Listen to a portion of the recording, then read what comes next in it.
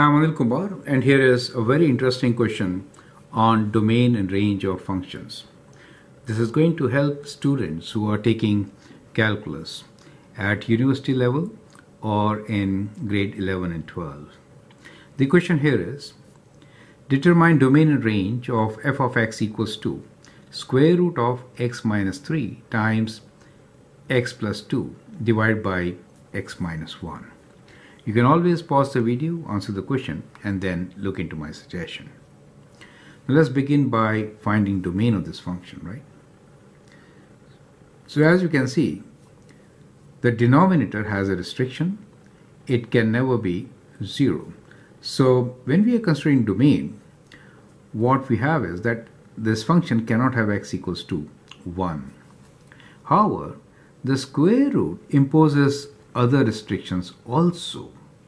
And those are that the term x minus 3 times x plus 2 divided by x minus 1 should not be less than 0. It cannot be negative, right? So it has to be greater than 0, right? So this has to be greater than, or it could be equal to 0. So it has to be non-negative. So the restriction here is that this term inside should be non-negative.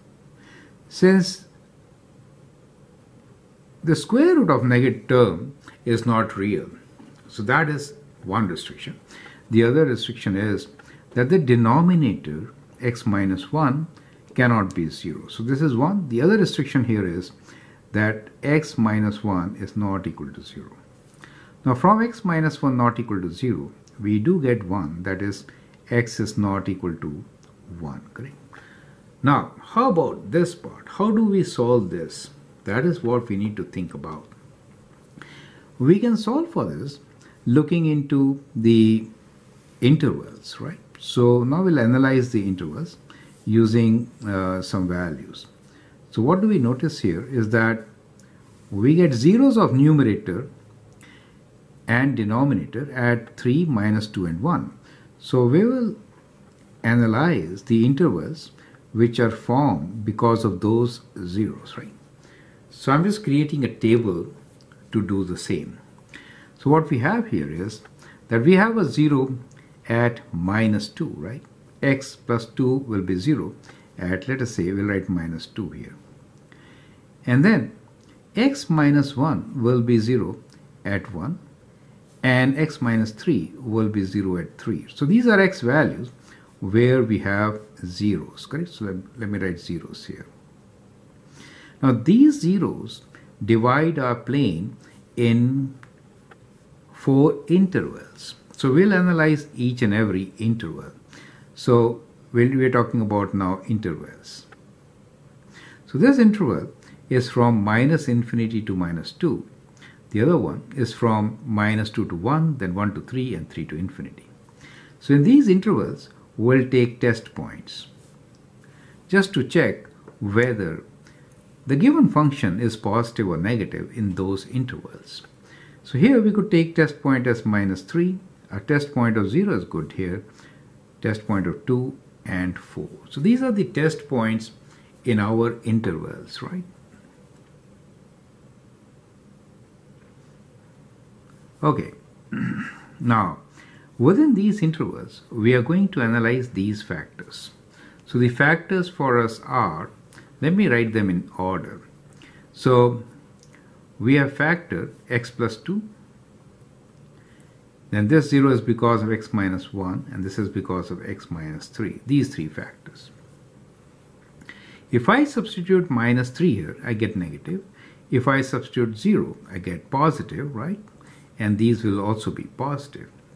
For x minus 1, minus 3 will give me negative, 0 will give me negative, 2 and 4 will give me positive. For x minus 3, minus 3 will make it minus 6, which is negative, 0 will be minus 3, which is negative, 2 will be minus 1, which is negative, 4 will be plus 1, which is positive.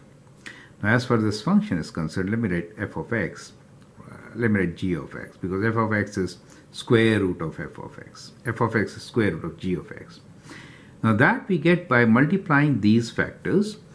3 negatives, when you multiply, you get negative. 2 negatives will give you positive.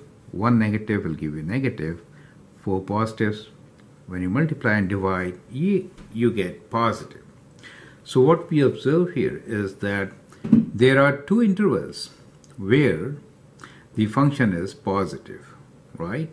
And these intervals are these 2, right? So let me just mark these 2 intervals. So these are the intervals of our interest, right? So this one and this one. So these are the intervals. They are fine. Now in these intervals, you also notice that we cannot have 1 since 1 makes the denominator 0. So we could write this interval as from -2 to 1. 1 is not included. And for that interval, it is from 3 is included to infinity. You cannot include infinity, right? So now we finally get our domain. So the domain is x belongs to real numbers where x is between, so you can write this as from -2 is included, right? So, and 1 is not included, right? And it is when x is greater than equal to 3, right? So greater than equal to 3. So that becomes the domain of this particular function, correct? So we have found the domain, and that is the strategy which you can use to find domain. Now let's look into range. As far as the range is concerned, we know square root function is always positive. So for range, the thinking is kind of like this. It is always positive. I should say non-negative. It could be 0, right? Non-negative. Now, what values are permitted here? This is what we need to see. So it is a good idea to sketch the function. Well, you could safely write range as greater than equal to 0. But to be sure, let us try to sketch. Not completely, but partly, right? So what we'll do here is, we know the zeros at least, correct? And we also know the interval of our interest, which is from -2 to 1 and beyond 3, right? So what we have here is a vertical asymptote at 1. So let's draw this vertical asymptote. This is at 1. And we know that the function can have values from -2 to 1. So this is, let's say, -2. So we could have something between this interval, and then we could have from 3 to infinity, from 3 to infinity. That is what we can have. Now to sketch a function, we need to find the values at these boundaries. So one is -2. Then here we have 1, and then we have 3. If I write -2, I get a 0. If I write 3, I get a 0. So 0 is included. Perfect. At 1, we know it is an asymptote, and since the denominator is 0, and is going to point upwards. Infinite asymptote, right? To find a point here, we can substitute 0 here. 0 within the square root will give us, so let's find the value of this function at 0, right? So that will give us square root of, if I write 0 here, -3 times 2 divided by -1, right? Which is square root of 6. So we have a 0 here, square root of 6, right? So we could say square root of 6 is the value, the y-intercept. So that kind of gives you an idea that this side of the graph could be kind of like this. That's the asymptote. And on this side, it starts from 0. You could take some more values, and of course it is going to be increasing.